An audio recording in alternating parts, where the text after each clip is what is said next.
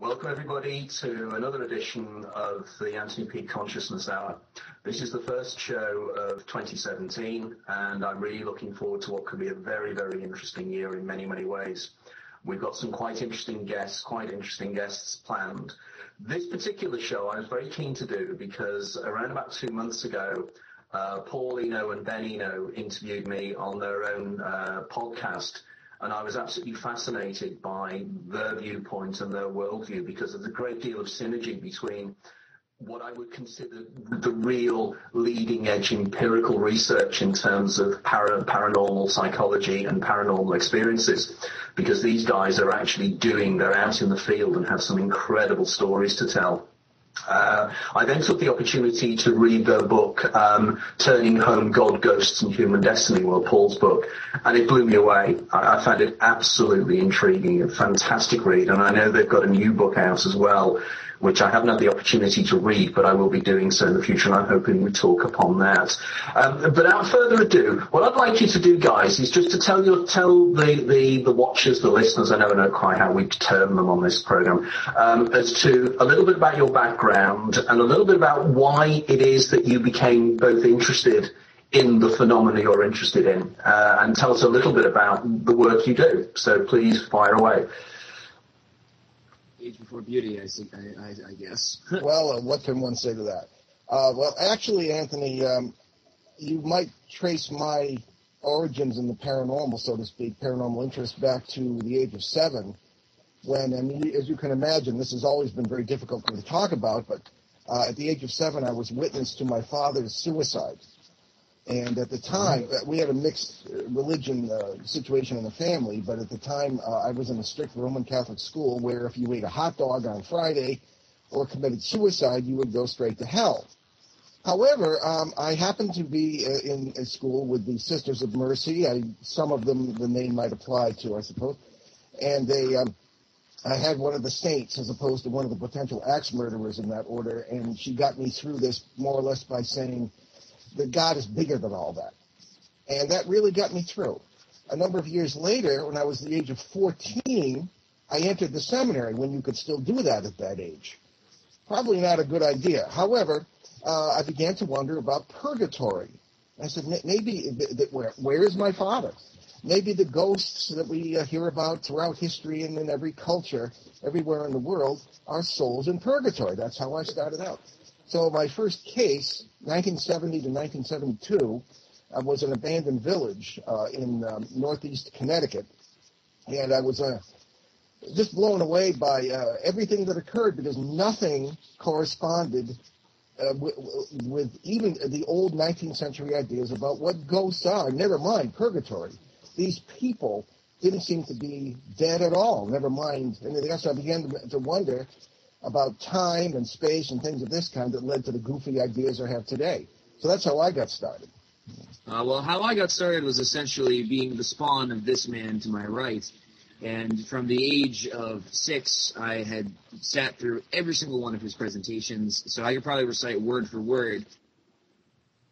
There was the old slide projectors that we used to have. There'll be a test after the show. Yes, there will be. I will pass with flying colors because I memorized every single word.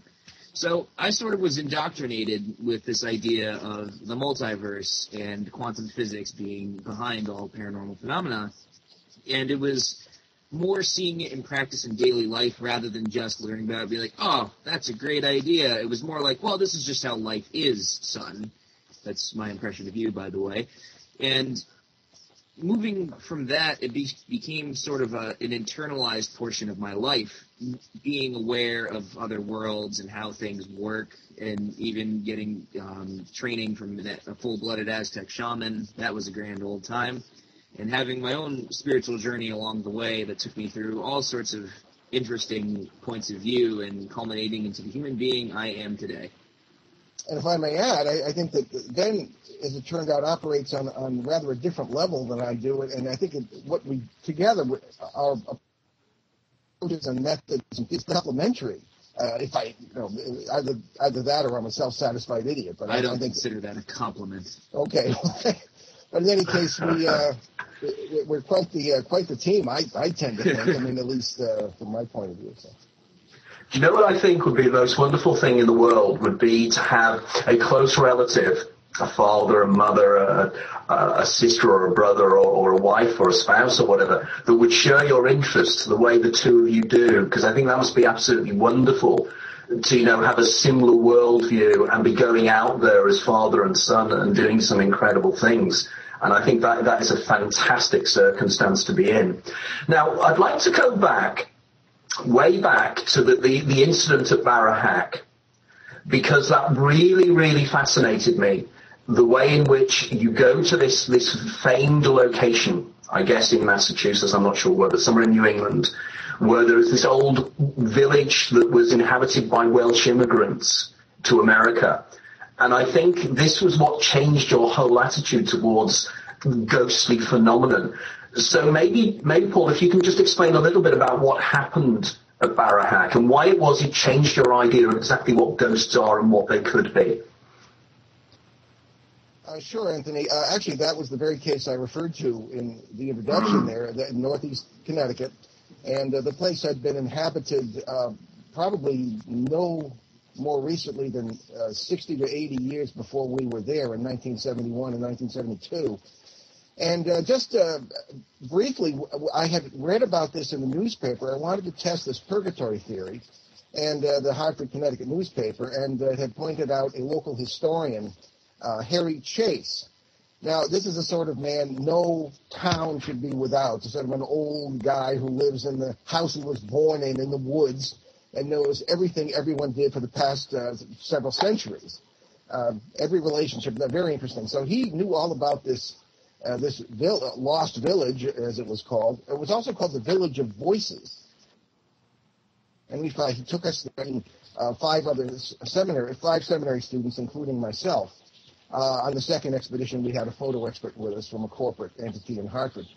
And as soon as we walked into the place, it was a very hot August day in 1971, and you could hear things, except none of it was normal. There were no birds.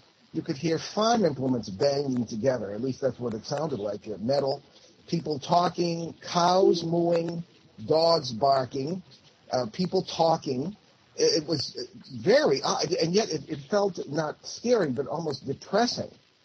And you walk about a quarter of a mile into the place where the cellar holes were. That this had been people where several people had lived, and then up on the hill was a little cemetery where most of them had been buried. Odd things happened really throughout the visit. We began to take photographs, and of course this is long before digital photography. You had to wait until you went to a lab and had the things developed. You couldn't see them right away unless you had a Polaroid camera, which wasn't really very good. We got photographs of things we later saw, for example, that very night. There's a rather well-known photograph called The Baby in the Tree, and you can actually see what looks like a reclining figure, almost a Renaissance carving, like a cherub or something, lying in the branch of the tree, and it's quite clear. And the photo lab later on said this is an anomaly. That's the term they would use. I guess they still use that term. But you had negatives you could look at, and they could tell us something more or less. It was a reflection. You can't say something is definitely a ghost, quote unquote, or whatever. So these were all the things that happened. Among the more dramatic phenomena, on the first trip, we were down by the cellar hole area below the cemetery. Again, this is all overgrown woods at this point. And we began to hear the laughter of children. And this came from down the hill by Nightingale Brook, where these people had a mill where they had made spinning wheels. And there's really no remnant of that, but the brook is still there, obviously. So we kind of walked toward there, and you could hear the children, but the laughter was moving very rapidly and unnaturally up and down this brook, as if they were in a car traveling at about 60 miles an hour. But there was no road. I mean, this was a very, very sparsely inhabited area. The nearest dwelling was a 4-H club camp about a half mile away. So that didn't get us anywhere, but we could hear these children. One thing I never wrote until the book that just came out in November was that I was able to pick out, I knew some of those children. I don't know how, I don't know why, but I knew some of them. When we would hear people talking, when we would hear, for example, an ox cart going by, and it was invisible, but we all heard it. Hoofbeats, wooden wheels, a team driver yelling, and the crack of a whip. I knew who that was. And that was probably the most frightening thing. It wasn't the experiences of these sounds and sights. It was mostly sound. It was the idea that I knew some of these people. And I said, I'm just being to do this anymore, that kind of thing. And I was afraid to write about that. I was in enough trouble in the seminary for doing this in the first place. Never mind, if I'd hinted at anything psychic or mediumistic, I would have been out the door sooner than I was. As it was in 1977, they threw me out anyway, about a year and a half before ordination. So I write about that in Behind the Paranormal, Everything You Know Is Wrong, the one that just came out, in full. But nevertheless, other people would look at me and say, are you okay? The other fellows who were with me. One of the other really strange things was the photo expert we brought with us in late 1971 was an employee of United Technologies Corporation in East Hartford, very feet-on-the-ground fellow, and we brought him specifically because he did not believe a word of this.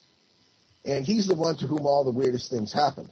For example, it was nighttime, and we had made it a point to map this area very thoroughly on our first two trips, and we knew where everything was, and we could have walked around the area at night even without spotlights. That's an example. We knew the place well. Marcel, this was the fellow I'm referring to, and three of us were walking up toward the cemetery. It was nighttime. We wanted to see what we could see, and we had seen quite a bit there on the previous trip, including streaks moving through the trees, faces suspended in the air, and this sort of thing. Now, down by the cellar holes, two other fellows were there with a state-of-the-art cassette tape recorder from those days, trying to record the voices should they occur again.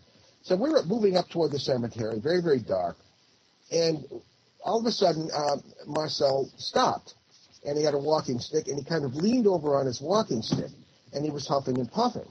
And I said, oh, no, he's going to have a heart attack, and this is long before cell phones or anything. We were cut off from the world. But he said, no, he felt fine. All of a sudden, he started to sob and leaned over on his walking stick.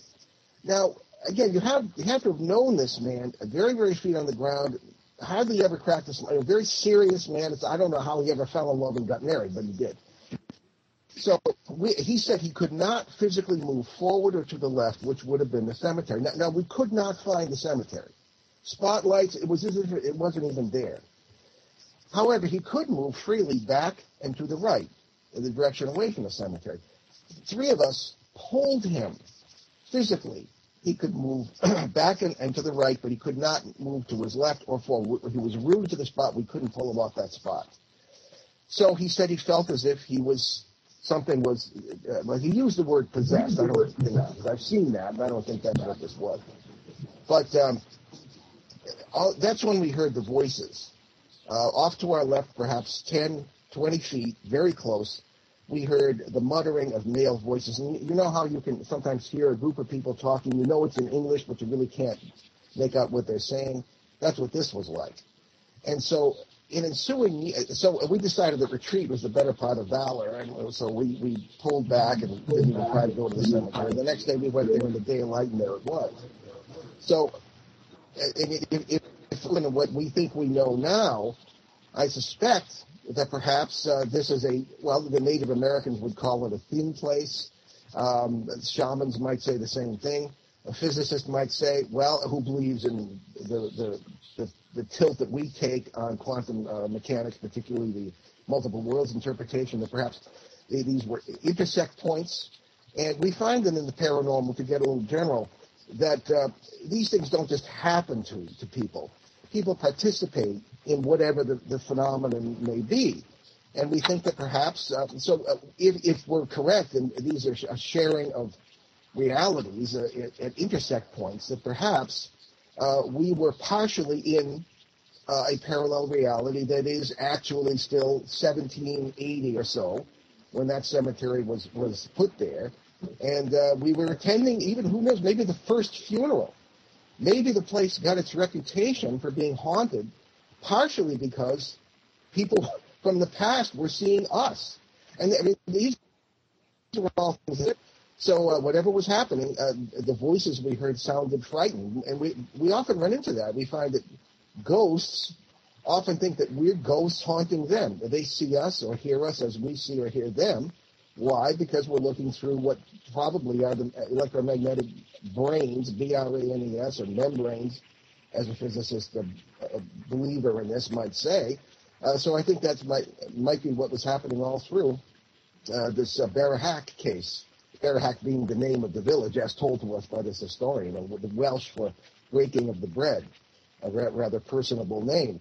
But the experience of, I think everything we experienced there, including my knowing who people were or are, was the creepiest thing, and may be explainable by what I've just said. I later found out, many years later, two things. One was that baby-like figure we saw in the tree was well-known phenomenon there from the past. A book of local history said that people had seen go to that cemetery at night because they would see, quote, ghosts reclining in the branches of a certain elm tree, unquote. So we saw the same thing almost 200 years later, apparently, and also photographed it. And then the phenomenon of me knowing these people, I found out the second thing was that Ben and I are closely related to these people. They were cousins of ours, Randall family. And here again, the bond between people of blood relations. They were rather close, like third or fourth cousins, which going back in history isn't that far away from each other, really.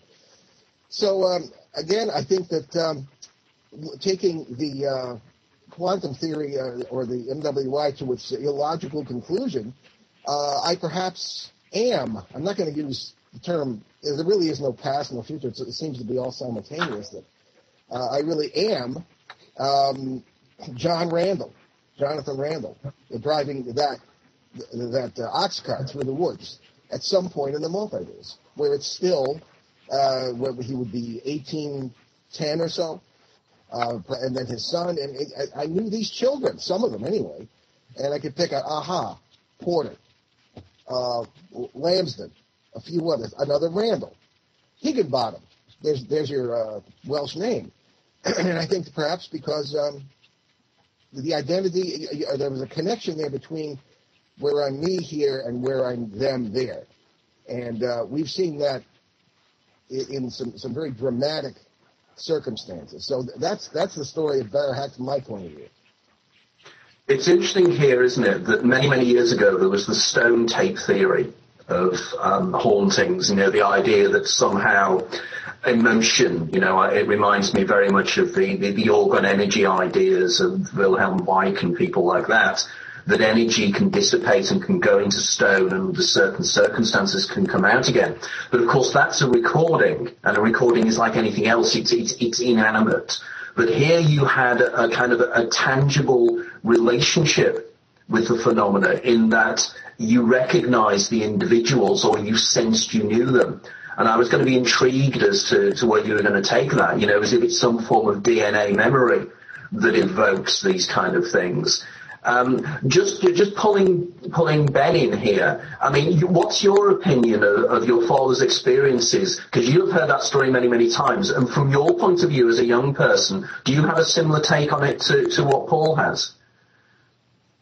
Well, unfortunately, being the man of the sun, or being the son of this man, I should say, I do share a lot of the similar opinions, but I think we should add that we did attempt to go back there in the last couple of years.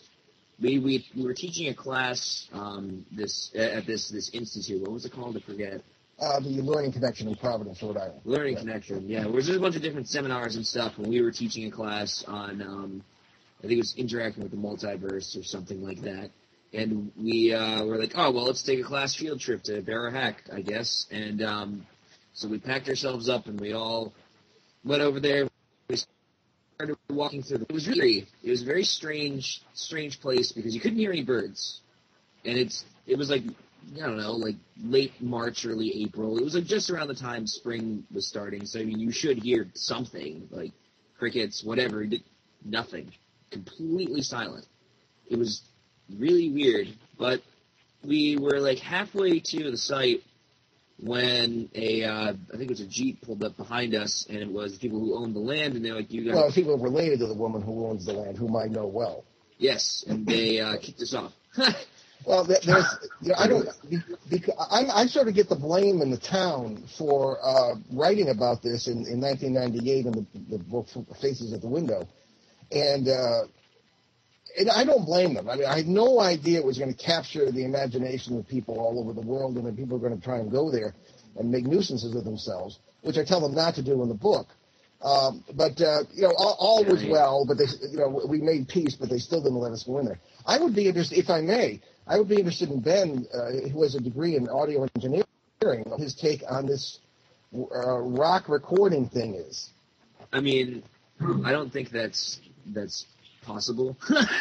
I don't know of any sort of mechanism that would do that. There was an idea, what was it, like phosphorus? Ferrous oxide. Ferrous oxide. That's a fantastic amount even to begin thinking about audio.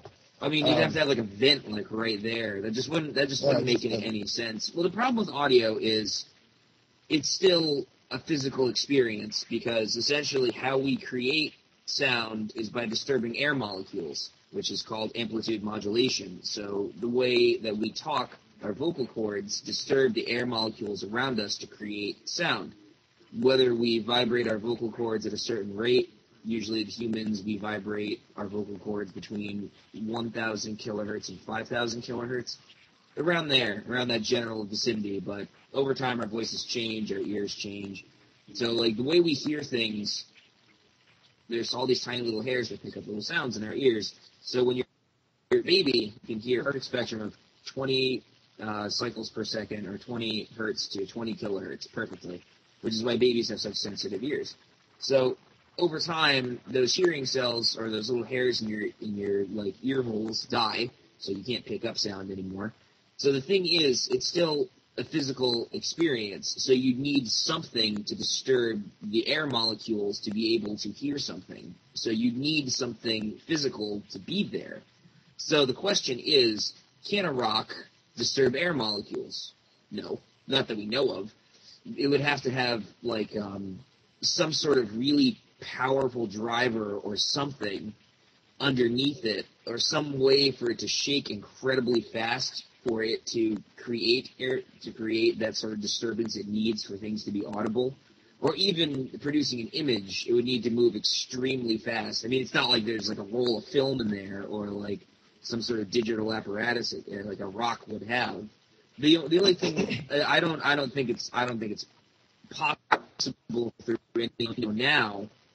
I think it might be possible through some sort of like extrasensory way. But even then, through the multiverse, I'm still racking my brain about how something like an EVP is picked up, unless you're literally hanging in between the world itself.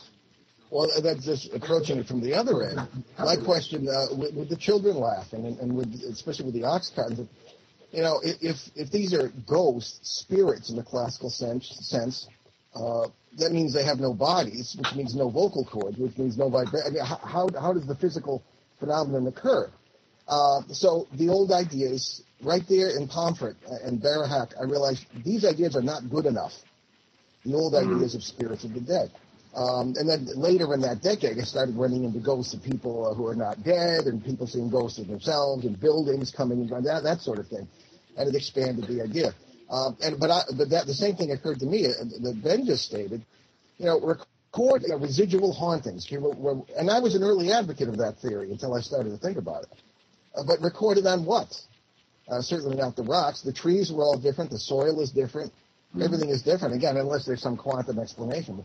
But I think we admit the possibility somehow through undiscovered science, but until that occurs, it just doesn't seem to make any sense to me about residual. Not with modern physics. Yeah. So the only alternative that I can think of is that you're dealing with the real people actually in that time who are perhaps experiencing you just as you're experiencing them, through a multiversal intercept. I think this is what makes me very, very excited about coming across your work, because, I write about quantum physics, I write about the interface between quantum physics and consciousness, and the idea of microtubules and everything else. And I think an application of the Everett's many worlds interpretation is as good an explanation, and that's why it was really interesting to hear Ben say that, if you apply our knowledge of acoustics to this theory, it simply doesn't stand up. It doesn't work. But clearly there is some form of perception taking place by a human mind perceiving something. But effectively, did the sounds registered on a recording device, though? So you were able to record the sounds? Did that happen? No, we were not. That's the ironic thing with the laughing of the laughing. I found it very interesting. EVPs in reverse almost. We stood there and we all heard it very, very clearly. Again, moving up and down. This is the laughter, and it would not record. Now, again, you have to realize, of course, this is 1970s technology, really 1960s reel-to-reel recorders. Yeah, well, it wasn't reel-to-reel, all cassette recorder, which is really the same thing, on magnetic tape, and that's all we had. We attempted to record it at a future point, but we didn't hear it again. Interestingly, I suppose in defense, perhaps, of some sense of the residual theory, other people have reported the children, and other people have reported the ox cart driver. Okay. The question with that is, are there spirits of wooden wheels and animals and all this other bit, the metal implements we heard hanging together, and that, again, I didn't think was good enough. However, other people have heard it in the same time and place, perhaps residual. But I don't believe that either, really, because I'm thinking of one case in New Hampshire where I actually changed something that had been long spoken about by experiences, a sound that had occurred in a house that was always the same, usually similar times of day, this sort of thing, and I managed to change it by interacting with it.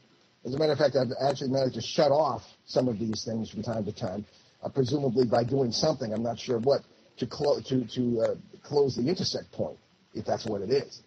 And so, again, I don't think the residual theory is any better than the 19th century spiritualist theories. I think in many ways, I think you're hitting the nail on the head here, and it was one of the problems I've always had with hauntings, is the fact, that spirits, if they are animated spirits that have their own worldview, that they're kind of entities in some way, as to how they wear clothing, are as you said, are the wagon wheels. It's the ghost of a wagon wheel. Is it the ghost of a tutu? Is it the ghost of a pair of trousers? Now, self-evidently, this doesn't make any sense because, you can't, it doesn't work that way. So we then have to come back to the idea that there is some form of intersection taking place, as you rightly say, between alternate universes, or whatever we like to call it. And this is what we're actually perceiving. So these individuals are going about their everyday business in a normal way, and you are the person that's pushing yourself into their world.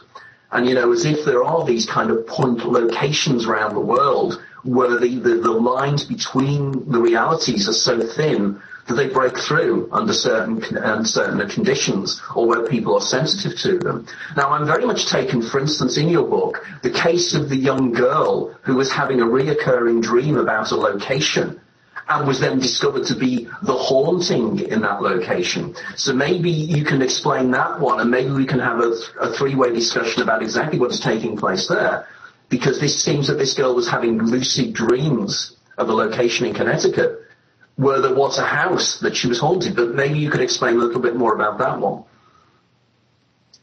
Sure, Anthony. That was a real landmark in my experience, because by the end of the 1970s, I was thoroughly confused, because none of this made any sense. Excuse me. And at the end of the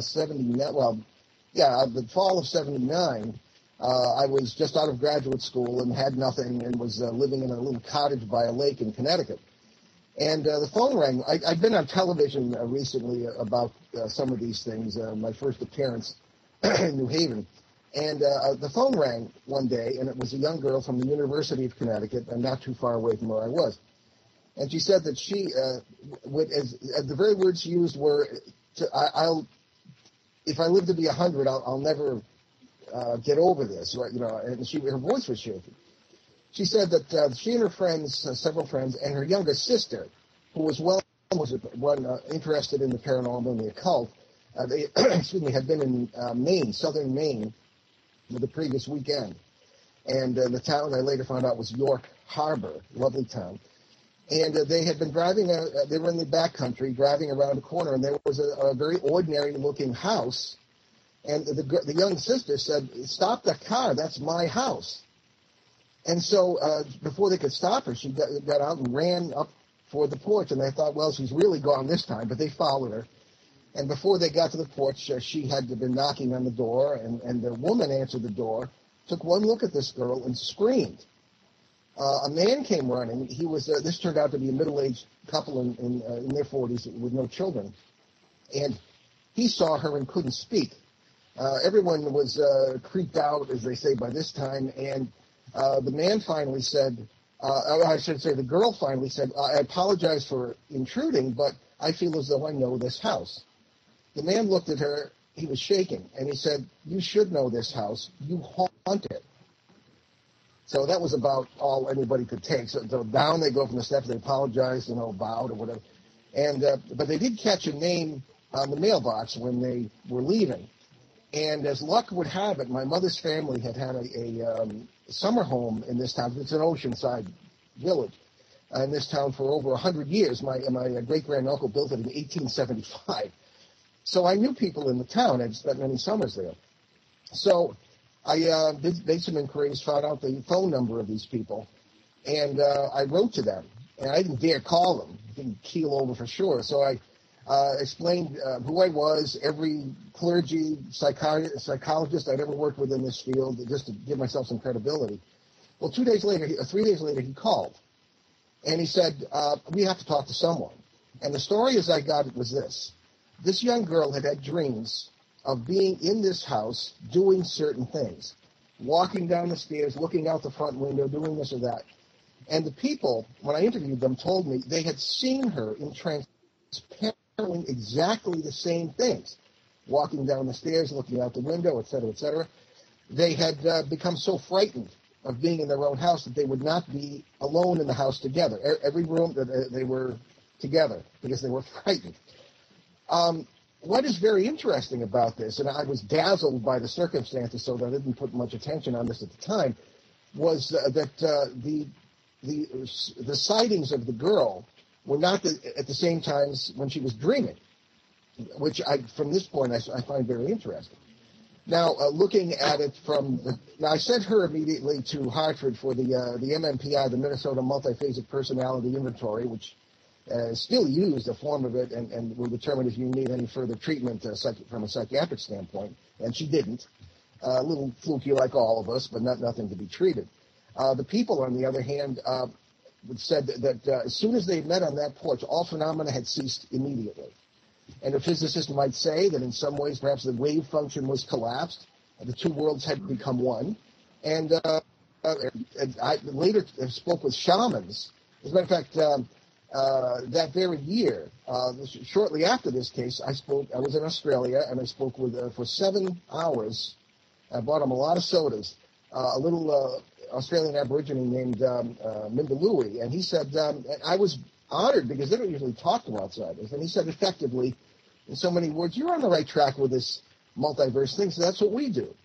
If somebody has like cancer here, we go into a world where they don't have it. He didn't use the term collapse the wave flight. We bring the worlds together, make it real, and he doesn't have cancer anymore.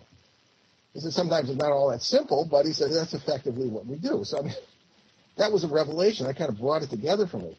So in any case, these people in Maine and never had the experience again. The girl in Connecticut kept in touch with them for quite a while, and she never had another experience like that. But again, the ghost of someone who wasn't dead. And again, further confusing me, so that the old ideas, just even theological, spiritualist, they just didn't make any sense. Well, of course, it's intriguing here, isn't it? Because she was somehow dreaming herself into a location that wasn't known to her and manifesting within that location. I have understood that correctly, haven't I? This was a location she did not know. It was a house she did not know. Okay. Well, so why do you... Here's what I'll do. Go on. Here's what I would say today. One thing I didn't mention was that the first thought that popped into the girl's mind when she saw the house was, why aren't there any toys in the yard? because in the dream, she was the mother of 2 children, and it was her house. And she remembered that. So I think what we may have here is several people experiencing the same parallel worlds, okay? Probably the most bizarre thing in quantum theory, if you believe it this way, is that all possibilities really do exist somewhere or somewhen.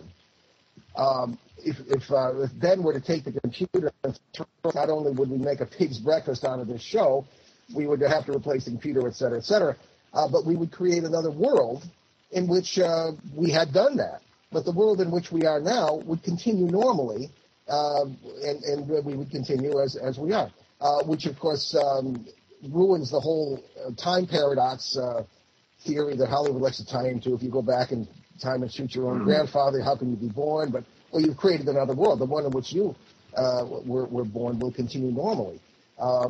So, again, I think because it's far more complex than that, apparently. But I think that this case in Maine was an illustration that we're living in maybe a number of different, if you want to say, for lack of a better term, incarnations or worlds at the same time, and they all seem to be simultaneous. Again, past and future really being functions of our consciousness, and it kind of rewrites the whole theory of what paranormal phenomena may be. Well, funnily enough, a few years ago I wrote a book called The Labyrinth of Time, and in The Labyrinth of Time I had a whole section. I think we're getting feedback. I'm hearing my own voice on your speaker. Okay. I don't know why that is. Turn down the volume. Okay. I'll turn it down. I mostly went to volume on the laptop, but that works too. Okay, there just seemed to be a delay, which was quite problematical. It's still slightly there, but well, we're very much the reality at this point. Yes, yeah, absolutely. Across the brain. Yeah, absolutely. Yes, it could be. But the whole idea of that my active observation collapses the wave function, in which case my viewpoint of the universe is subtly different from yours because I might be collapsing a different wave function. And of course, as we know, the Everett's many worlds interpretation is very much an application of the Schrodinger's cat thought experiment.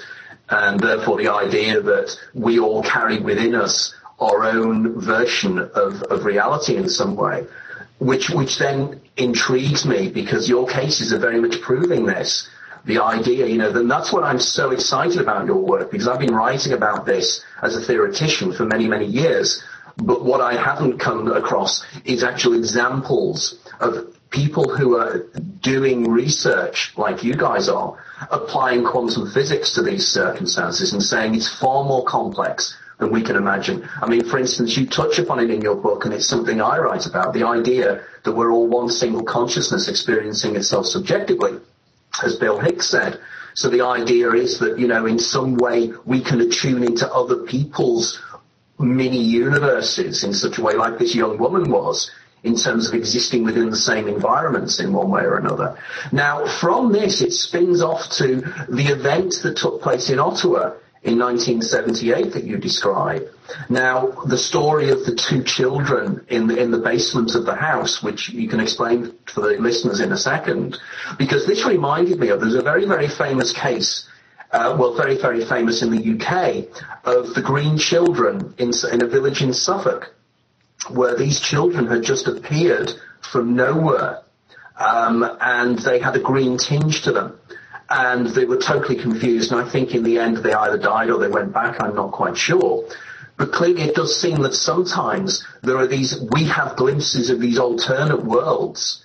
And I know in this basement in Ottawa, it seemed that a child had witnessed initially these children, and then subsequently the family saw them. So if you can explain a little bit about that one, and then we can start moving on to the latest material you're doing. So if you can just tell us a little bit about that one, and let's move on to the later work. Sure. The Ottawa case was in 1979, and I traveled a great deal that year, and an associate of mine was a Canadian Army officer and had relatives who lived in a new subdivision, housing subdivision outside Ottawa. And they said that they were very frightened about something that had happened to their son, who was 10 years old, and then that they later saw themselves. I went to interview them, and the little boy wasn't home at the time. He was in school. But the story essentially was that the little boy had come up from the cellar from one day, and again, it's a brand new house, and said, the two children are under the stairs, and they look scared. And the parents said, yeah, right, But this happened several times again, and finally they went downstairs, and they saw themselves, a boy and a girl, in what appeared to be almost jumpsuits, underneath the stairs down into the cellar. At first, the children seemed not to be able to see them. And at first, but then as time went by, I'm talking about a few minutes, they did seem to see the people from who owned the house, and they would begin to shout, but they couldn't be heard. There was no audio, as it were. They appeared to be almost in a sort of a shimmery kind of manifestation or whatever it was, and so the natural conclusion, well, these must be ghosts, somebody who lived it. But, again, I just don't think that held up. Again, why the clothes? Why the, I'm not going to say alien, but the unusual clothing, and they were both identically clothed. So that's, after the three members of the family experienced this, it never happened again. And again, rather simple case, perhaps what we might call a pass-through. But again, the little boy, I later talked to him, and he said that they looked as though they were trying to communicate, but he couldn't hear them. And they seemed very frightened. They were hugging each other, these two children, sitting, like squatting on the ground around the floor. And that's pretty much all there is to it. But again, certain points stand out. Why couldn't they be heard? Seen but not heard. And whereas in many cases of our own, things can be heard but not seen. Why were they identically dressed as they were? Where or when were they from? Had they even lived in our world family at all? Or perhaps they were from somewhere or someone else. But again, a case about which much was not answered because it simply stopped. Because these are the things that really intrigue me. It's always the kind of the unusual cases, the ones that really seem to point in a certain direction. Now, in terms of your latest work and the work the two of you are working on together and the material in your new book, would you like to share with the listeners or the watchers something about your latest work and where you now are and where you're going with your work? Because as I say, I'm delighted to discover that there are researchers taking very, very similar viewpoints to myself. I mean, for instance, I was very intrigued in your book the way you're talking about the idea of parasitical entities that seem to have their own motivations out there that can actually come through into this dimension. And that there is something far more elaborate and far more interesting taking place. And I'm very keen to know where you are now, both of you, and where you're taking your research, and any other real cases that you think really reinforce your position on this that you have discovered in recent years together. So fire away, because I'm really keen to know. All right. Well, oh God, which ones? Well, Ben went in 2005. Okay, after long discussions with his mom about whether he should, but he's a natural. I mean, I have him by my side anytime. And now I feel naked if he's not with me. Maybe I don't know whatever. But we've been working on what can I suppose only be called flap areas, paranormal flap areas. And this began when a woman who had read the book Footsteps in the Attic got in touch with us in 2005, and she was in the town of Torrington, Connecticut, in Litchfield County. And she said that the only thing that could explain all the preposterous things that were happening in her house was this idea of the many worlds coming together at certain points. For example, they would sit in their living room and see legs hanging from the ceiling, walking as though on a surface that was not present in our world. Her whole family would see this. And this had been going on for over 60 years. The same family had lived in this house really since the early 1800s, 6 generations. And so we went out there and we walked in August of 05, and then you could feel people walking around. The place was alive with all sorts of themes going on that did not seem related to one another. And I had long since learned, you don't just look at one house. You don't just look at one family. You go outside, look around the property, and sure enough, chances are if you can get close to the neighbors, they'll be having things happening as well. So this is how this idea of flap areas developed with us, seemingly unrelated, paranormal phenomena of all kinds, seemingly unrelated, occurring in the same area, such as the Mothman situation in the Ohio Valley of the U.S. in the 1960s. Rendlesham Forest. And we've been there, and we've done what most researchers have not done, talked with local witnesses, and we found a bunch of things that happened not only in December of 1980, but that are happening now. Ben had such a weird experience, he wouldn't go back the next day. Nope. And Litchfield, Connecticut Triangle, which is has a core of about 5 square miles, but is actually extending 100 square miles around that area, touching the Hudson River Valley in New York. And yes, we've got Bigfoot, all kinds of UFO activity, poltergeist activity, shadow people, things that don't have names yet. There was a photograph of this huge thing standing at someone's kitchen when they weren't home because there had been break-ins in the area and nothing had been stolen. They put up security cameras and they got this thing in their kitchen. So things like this are occurring routinely in this area. Also, and this is quite, I think, significant, the military started showing up in 2009. What we think is the military. Well, what could be the military. So we're not sure whether this is governments or not. Right. And people would begin to, would they be walking their dogs and armed? People in camo or black would tell them you can't come this way, very courteously, and then turn them around and have to go. Mark D'Antonio, a very dear friend of ours who's working on this case with us, is a bona fide astronomer, and he's also the Mutual UFO Network's national analyst of photo and video evidence in this country. So he himself has had experiences there, so has his family. There is a farm where there is no farming going on. All sorts of sophisticated military equipment were coming and going. We are in contact with a civilian who installed all sorts of strange radio equipment there. There was strange air traffic. And the farm is, again, no farming. We believe that the military might be interested in this because, boy, wouldn't we love to weaponize the paranormal, particularly learn how to manipulate space and time or appear to. Well, apparently it's owned by a company that does aerospace contracts for the U.S. military. Right. We, after going through many channels and following many paper trails, which were very badly covered up, like not even attempting to cover it up at all, I guess they sort of assumed no one would attempt to look at it, or maybe it's a ploy, who knows. But it's very strange because it looks like a huge dairy barn. There's no sign of anybody there ever. I think the most that we've seen was a dog. And not a single cow. Yeah. We have spies, if for lack of a better term. How do you cover a case of this scope? Well, our show has reporters who will recruit people for us to kind of keep an eye on things, and we make it a point for them not to know each other so that there's no suggestibility and this sort of thing. And they're not particularly trained observers, but any information can be useful and can be followed up. So, but that's only one case of that kind we're working on now. We have just started one last year in western Pennsylvania, where similar things are going on. I myself, we were there, and Ben hasn't been there yet, but he's going to be because he needs to do his thing. Shane Searway, someone else you should have on your show, if I may suggest, who is a very, very good combination of a Blackfoot shaman and a feet-on-the-ground investigator. He's from New Hampshire. What was his name again?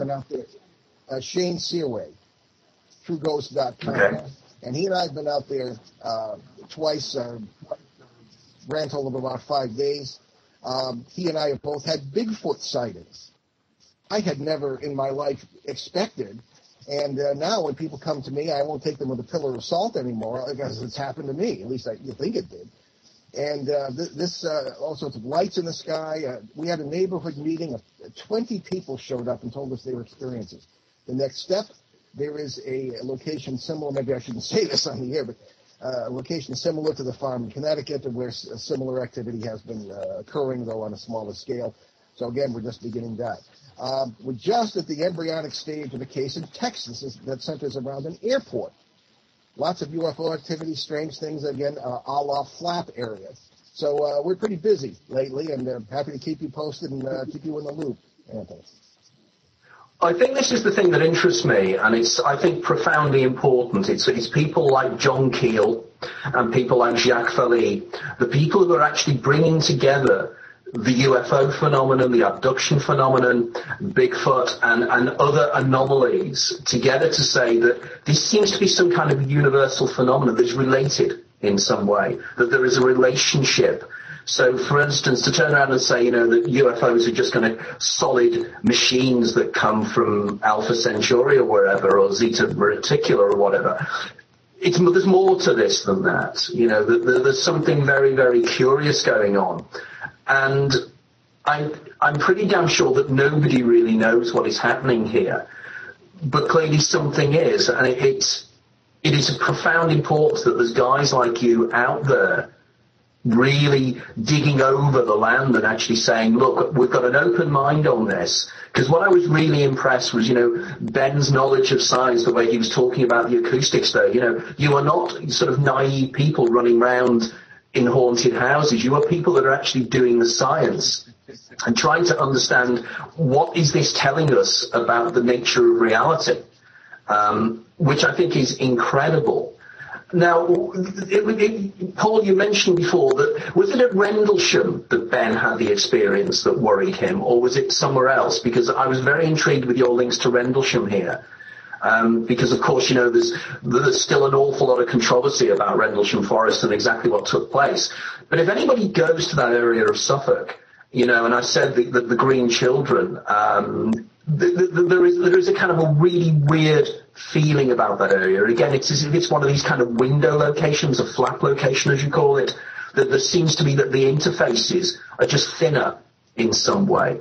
So in terms of your own viewpoint, after many, many years, and Ben's involvement as well, what is your overall hypothesis as to what you think is happening here? I know we've touched upon the many worlds interpretation, we've touched upon other issues, but where do you think everything is leading you to, and what conclusions are you coming to in terms of this? Well, if you look at the holographic theory, which really can be the other side of the coin of the MWI, we talk about the unity with a capital U, and if you turning home, God goes and humanistic, so you know what I'm talking about. I think that it's all not just random and haphazard. I think there was a certain elegance to the interaction of all these worlds, the many versions of ourselves that may be there. But the holographic theory is that the matrix will eventually congeal and collapse into one great unity. That's one way to look at it anyway. And certainly with my background in theology has provided, I think, in a way to look at this on a point of view that is not often heard in the paranormal, I don't think, and that's the theology of Teilhard de Chardin, which says precisely the same thing. And he was writing about this in the 50s. The Omega Point. The Omega Point. The Omega Point is... the Omega Point and the work of John Wheeler, these kind of areas of coming together in a wonderful way. Sorry, I was just jumping in there because I was just very interested. You mentioned Teilhard de Chardin, who is a great intellectual hero of mine, that's all. Oh, really? I mine too. We're practically twins, Tony, I think. But in any case, this unity, I think this is where it's all going. Now, one thing we haven't had time to discuss is the parasite factor. You did bring it up, but there is a dark side to all this. Not to sound like Darth Vader and Luke Skywalker here, but it's really something that I think needs to be considered because we run into that very frequently, and I certainly ran into it in that Bridgeport poltergeist case in 1974. And that's the beginning of another discussion. But I think that despite that, we are looking at the coming together of many, many worlds into an elegant unity that is a true unity. People often come after me for not espousing their religious beliefs because of my seminary background. And I was in the seminaries of two different denominations and learned the different Eastern and Western points of view and this sort of thing. And I think that people will say, okay, well, God and creation, what does this mean for God and creation? Well, I think it enhances the rather crippled human understanding of God whatever he, she, it, or them may be. And we're looking at what did we learn in church school or seminary, whatever? Creation was the necessary outlet for God, the explosion of divine love. That's what it says. Well, if divine love is infinite, wouldn't the creation be infinite? And how would the creation be infinite? Not just variety. There would be every single possibility, every single probability would be real somewhere or somewhere, forming one great, elegant unity, perhaps a perfect creation. So creation maybe is perfect. Just not our definition of it. Yeah, just not on our terms, you know. But were we to come together with our total multiverse awareness, our other selves, which it's all one big us out there, then it would be perhaps a perfect creation. Now, I'm getting goofy here, but this gets off into stuff Teilhard de Chardin wouldn't touch with a 10-foot pole. But these are all possibilities. Maybe this is where it is tending. Well, it's the argument, isn't it? It's all of it. Well, it's the argument, isn't it? You know, you look at the idea of Aldous Huxley and the perennial philosophy, the idea that within all religious belief systems and within all esoteric belief systems, there is a central consistency. And it's finding the God within. It's looking within yourself to find the greater something. Now, I've recently contributed a chapter to a book on pandeism, which came out in January this year, in fact came out a few weeks ago. And again, you know, this is the central theme, the idea that we are emanations of greater something. You go into the Kabbalah, you have the concept of the Or Ein Sof, you have various ways, the concept of Brahman, the concept of Maya within Hinduism, that this is some kind of illusion. And what is happening now is that science, we are starting to understand the holographic nature of reality. We have more and more information now in terms of how information, three-dimensional information, seems to be created in a two-dimensional way on the edges of black holes. So suddenly we're actually finding now that the interface between my consciousness and external reality is far more complex than most people ever believe. As you know, there is this general term called naive realism. And there are people that believe there's a one-to-one relationship between what I perceive in my visual world and all my world through all my senses is a one-to-one relationship with what is out there externally. But of course that is naive realism. There is a far more complex interface here. And I think holograms, as we discover more of holograms and as we discover more about virtual reality, you know, when people are now interested in the whole idea of three-dimensional virtual reality using things like an Oculus Rift and everything else, suddenly our understanding is changing, and it's as if our generation is at this big point where we can conceptualize of the mysteries that you experience all through and you both experience in a very, very direct way. And I always argue that you know that those experiences took place. Whatever a skeptic may say and whatever somebody may dismiss and say it was an hallucination, well, it's an hallucination, but then again, this reality is an hallucination by exactly the same definition. So we're getting into something very, very interesting and very, very powerful. And that's why I think your work is so, so important. You are at the front line. You're the guys that are really going out there. And when you interviewed me for my show, I was so keen to get you on here because there was a resonation between what I'm trying to do from the theoretical viewpoint to what you're trying to do out there making it happen. And all I can say is massive congratulations to what you're doing because your work is so, so important. Now, in terms of this, we're now coming towards the end of our time, and we will get you back on again because I think we've just scratched the surface here. Can you let my listeners and my readers know how they can contact you, tell them about the book, your website, your podcast, and everything else? Because I'm sure there's going to be an awful lot of people out there jumping up and down with excitement and saying, gosh, we've really got to know what these guys are doing. So please give them the opportunity to know how they can contact you and your website and everything else. Well, thank you, Anthony. People can begin at behindtheparanormal.com. That's our radio show website. We broadcast on Sundays live, 12 Eastern time to noon. I should say noon to 1 p.m. Eastern time on WOON 1240 AM station in the Boston Providence area. However, there are free, almost over 700 hours of free shows on the behindtheparanormal.com site. Show number 668 from 2016 is our show with Anthony. Terrific show. That's how we got to know each other. And God help the world now. And everything, there are all kinds of links from there, emails. You can contact us, the books you can get there, and all those sorts of things. The books are all available on Amazon and all the usual suspects. And I think what we can say is, from the Schrödinger point of view, may we all find our inner cat. Yes. I like that. Yes, we all have our inner cat. Meow. That's wonderful. Okay, thank you very much for your time. And I know that you are incredibly busy, guys, because I look at your details and you're being interviewed coast to coast. You're on everything at the moment, plus doing your own show. So you're rushing around like scolded cats at the moment. See cat analogy again? So all the best. Thank you very much for joining us. We will have you on the show again soon, because I think it's important that we have just scratched the surface. And one of the things that Dia and myself have discussed is that at some stage we need to get some kind of really big conference going where we have some of the really major thinkers like yourselves together.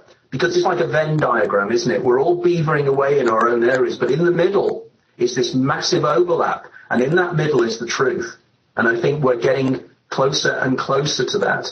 Of course, the implications are there. When we discover the truth, what happens to the matrix?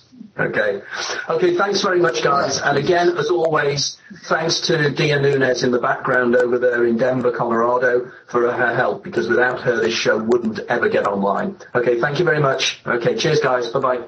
Thank you, Anthony.